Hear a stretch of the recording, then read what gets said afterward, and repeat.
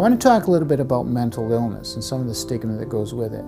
As defined by NAMI, the National Alliance of Mental Illness is a medical condition that disrupts a person's thinking, feeling, mood, and ability to function on a daily basis. Mental illness is a medical condition that affects just a different organ that goes through. At Empower, we do individual treatment, we do psychological evaluations, and we work with primarily addictions, anxiety disorders, or other areas that come into our office. One of the areas that we spend a lot of time working with is, and I'm a Vietnam vet myself, is working with veterans, but not just veterans in the area of post-traumatic stress disorder. It's one of the few acquired mental disorders. In other words, it's a result of some kind of severe trauma. We have several clinicians that are trained in advanced techniques to deal with PTSD, and we welcome any kind of help we can give for such individuals.